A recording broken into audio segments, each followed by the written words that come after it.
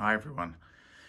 I've got a really exciting reveal to do today. I generally don't do live unboxing videos of anything, but I was just too excited to wait. So without further ado, this is my V2 lightsaber.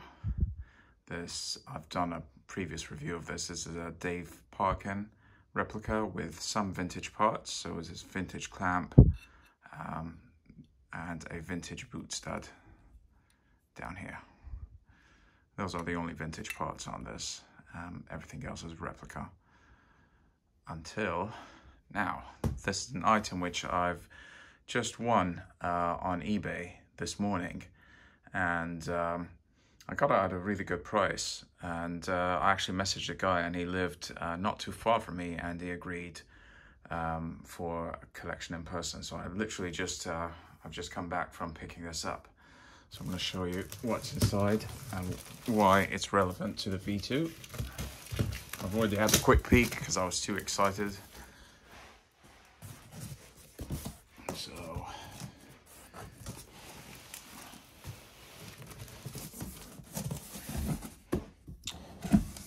right, this is a Mitchell turntable, which is a type of a record player that was made in the 70s, as you can see here.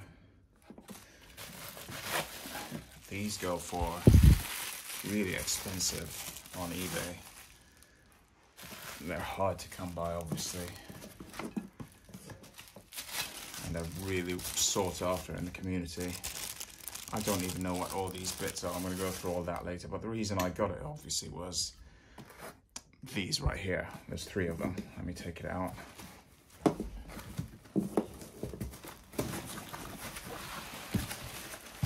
Ooh, it's a heavy beast. Right here you can see. There's one here on this corner.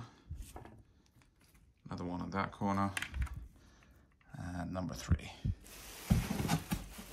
So those are the vintage cone knobs that will be used to replace this Wanawanga replica cone knob. So bringing it one step closer to fully vintage. Obviously, there's no way to make the actual saber itself vintage. This was just machined. But, you know, it's nice to dress it with the vintage parts that were used in the real prop, which are the clamp, these 2 greeblies.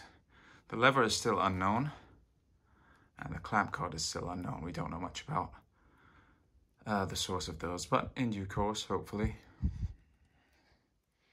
But yeah, I've been after one of these vintage cone knobs for a long time. I'm just going to take one out. There it is.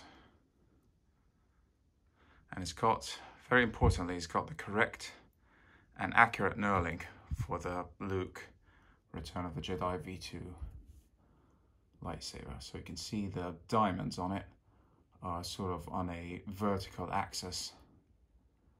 Some of them, some cone knobs in different models have like a horizontal axis diamond, and that's incorrect for the V2. They're used for different props. I think I might be wrong, but the TIE Fighter chest plate or something. And there's another V2 that's like plain. It doesn't even have knurling. I think that was used on the Millennium Falcon, and so on. But this is a correct and accurate knurling for the Luke V2. It's also used on one of the, it's called the severed hand. What's it called? I can't think of the name now. The severed hand stunt. That's the word I was looking for. The severed hand stunt. That's the one that Mark Hamill has in the fight scene with Vader in the end of Empire Strikes Back. The one that he's actually holding when his hand gets cut off, because that's not an actual Graflex. It's just like a Frankenstein of different parts. Some is Graflex, some is Cobalt, and it has 2 of these, one on each side. So because there's 3 on this and I only need 1, because I'm probably not going to do a severed hand. If I do, then I have the other 2, but I will most likely be selling them, because all I really care about is 1 for the V2. Just quickly side by side with the Wonawonga.